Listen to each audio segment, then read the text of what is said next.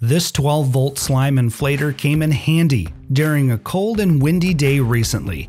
After getting groceries, we started our car and were greeted by a low tire pressure warning light.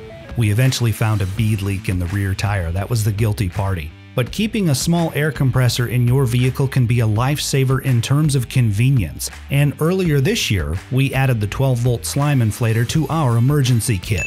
For unexpected low tires, it's ready to go right out of the box. The storage compartment on the back of the unit houses the 12-volt cord, and then two air hoses, a high-pressure one for tires, which we used, and then a high-volume hose for things like rafts and air mattresses. There are two features we think are really convenient: the PSI gauge, which is next to the green on-off switch, and then the front LED light that automatically turns on once the slime inflator has power. The 12-volt cord plugs into the accessory power source on your center console or dashboard. It's about 10 feet long, which should be enough for the average sedan or crossover by the time you drape the cord and the unit out the window or the door. You just want to make sure that the inflator can touch the ground.